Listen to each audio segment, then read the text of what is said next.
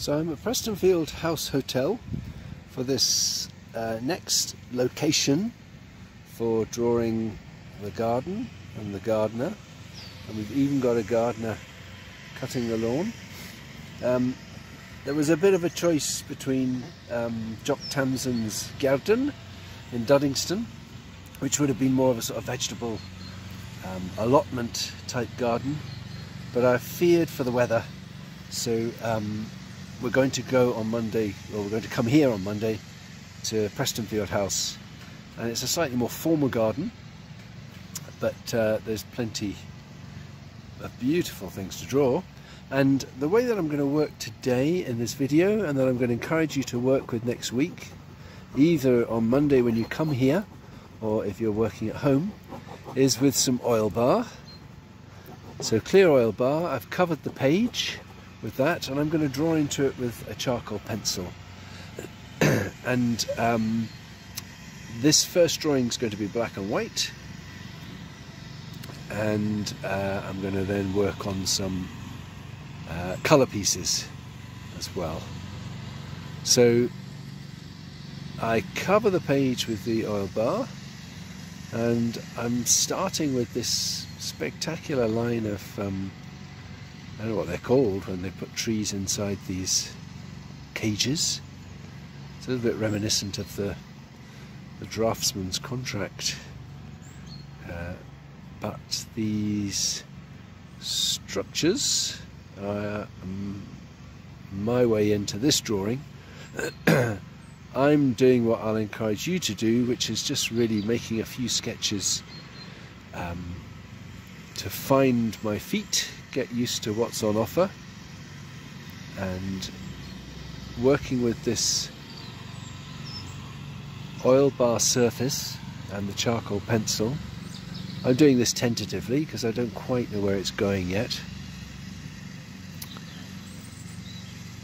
I'm hardly having to put any pressure on the pencil to make these marks, but I know that because of the oil bar surface I'll be able to smudge them. So, you know, this is not what I would do first, but I could fill in these shapes a little bit and then smudge them, and even scrape off a bit, because that's how the oil bar behaves. But I'm starting tentatively because I just want to see what's going to come into view. We've got some spectacular trees.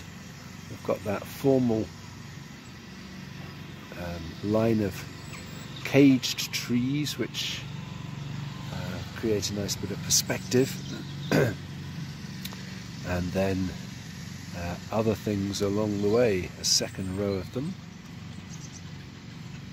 And then here in my foreground, I presume it's rhubarb actually. So this is one of the ways that I'll be encouraging you to work, to draw some lines, to hatch in tone, and then making the most of this very fluid surface of the oil bar to smudge and build up areas of tone. And I think the best thing to do with oil bar is to keep topping it up, so you can take care not to lose your drawing by applying the oil bar, almost drawing with the oil bar so that you don't move things more than you want to. Or you can just smudge your drawing, take something that's a little bit definite, and then take the definition away, so that you can then return to the drawing and very selectively choose what to define.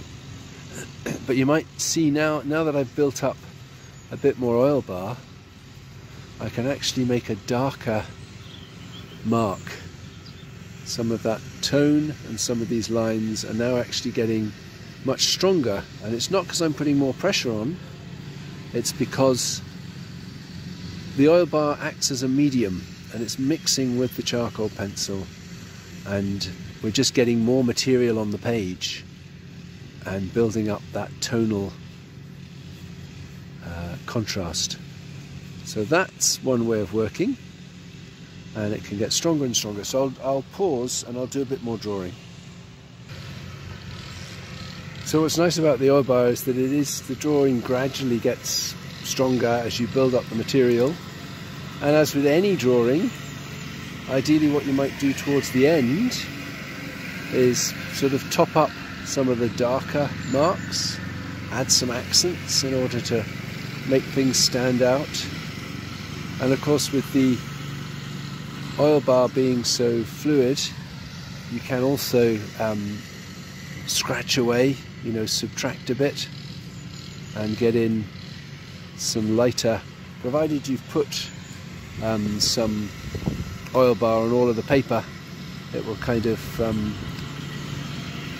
stop it staining the page. And then as a final kind of step, I wish the sun was shining actually, because then I would put some nice shadows on these structures. I think that would be a welcome addition. But yes, the last things to do to the drawing then, bringing out some of the darker shapes and scraping off where necessary. I mean, what I'm drawing here it's almost a park. There's a certain amount of growing with the rhubarbs down here, but it's very much a parkland. I'll try a colour thing next. So I've come for a different view, away from the lawnmowers as well, and I'm going to try putting down colour first. Colour pastels, then some oil bar, and then drawing into it with the charcoal pencil. I've actually done this just to sort of get my eye in.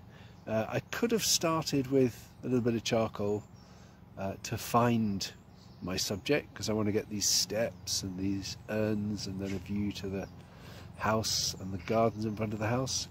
But I think it might be more interesting to just start with some of the colour shapes. So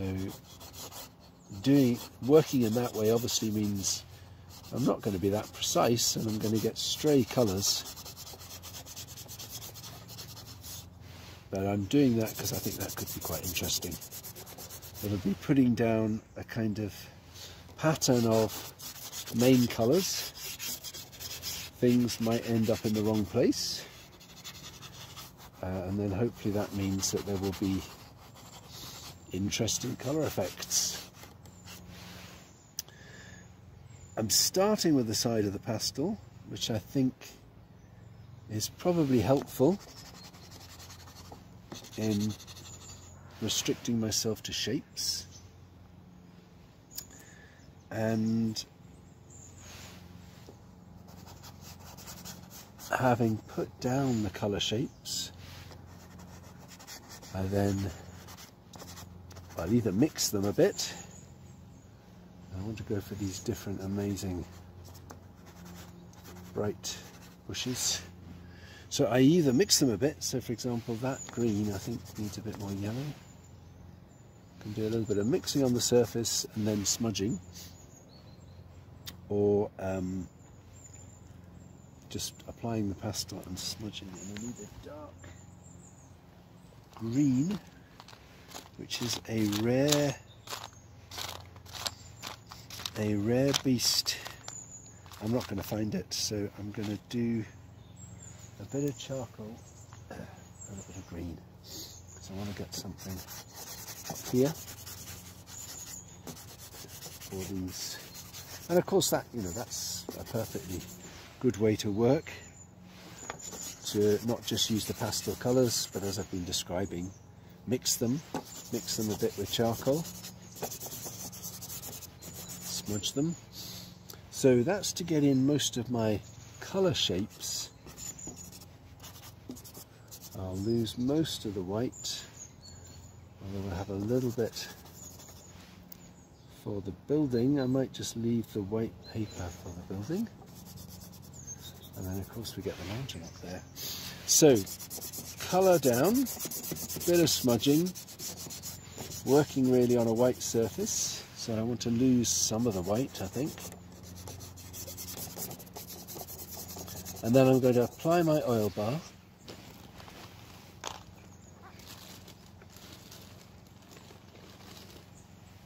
and as I've already demonstrated and said, there'll be a certain amount of smudging.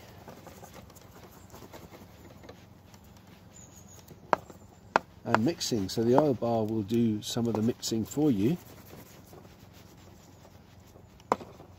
and you can just decide how much you want things to move around.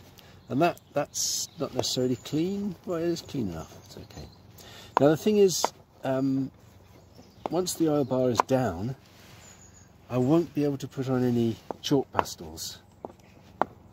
I'll be able to put on draw with the charcoal pencil, and I could possibly add oil pastels, which I didn't bring with me here, so I won't be putting any oil pastel on this one for this demonstration, but I'll bring oil pastels on Monday.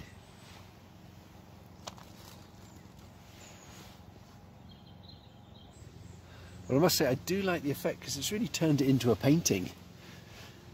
And I'm now going to draw into that painting, and as is always the case, because I'm coming back to this with you know, a kind of defining line, then I'm more than likely going to be much more selective about that line. So I won't define things perhaps as much as I might have done if I'd started with a line.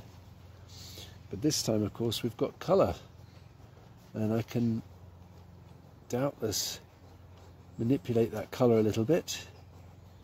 I'll just do some lines first, and then I might scrape off a little bit, scratch a bit, and as I've described, if I had some oil pastels, they could also be part of the mix. So I'm introducing these lines, sometimes to effectively the wrong colour, and again that's something I need to just decide, will I introduce the right colour, perhaps using oil pastel, or does it actually not matter? Does it actually add something, a depth and interest? And this business of adding the line to create some definition, then I really want to be standing back and looking at exactly what I define. You know, the things that I define more than likely will stand out and therefore have some importance. And if I'm beginning to think about a composition of a garden or a gardener, what are the things that I want to stand out? What am I going to make important? And as I've said, I can actually do a little bit of, or maybe I can't, a bit of scratching and scraping. Before you scrape, you can always try a little bit of oil bar. That sometimes moves things a bit. But no, it looks like those colours are well and truly, no, they're not completely, but they are a little bit, well, they've stained the paper. No, it can be done actually, it can be done, depending on how much staining they did. So there is scope to introduce that lighter element, or just to move things around, smudge them a bit more. So I think that's the thing to do with this medium, you know, keep going, adding, subtracting, possibly picking things up from one part of the picture and moving around. It's very like painting, in the best sense, I think. A bit like almost painting, oil painting, but a bit of watercolour as well, because there's a lot of use of the white paper showing through these colours. Anyway, I think that's a reasonable demonstration of what's possible, first in black and white, and then putting the colour down.